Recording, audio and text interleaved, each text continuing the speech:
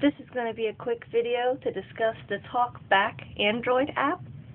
By default, on an Android phone or device, you press your home button 3 times to turn Talkback on or off. Talkback is turned on. Talkback is turned off.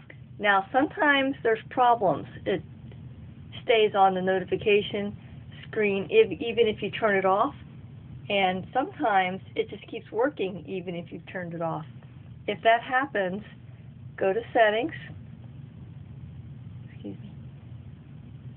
Okay, go to Settings.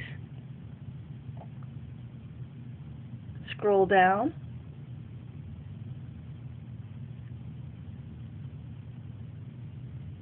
To Accessibility, the icon of the tiny hand.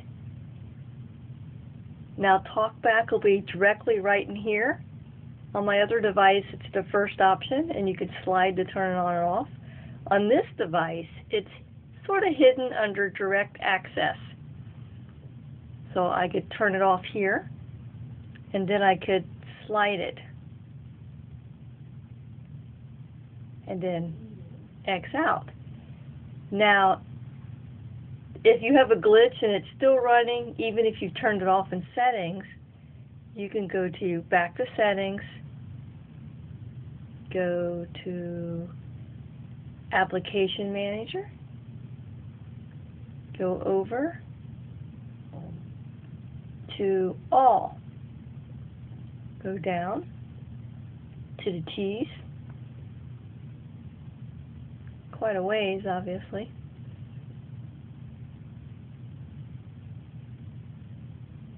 and you can open Talkback, the icon of the hand, and you can disable it. Turn off your built-in app, OK. So last resort, you can actually disable the app permanently. I hope that's helpful. Thank you.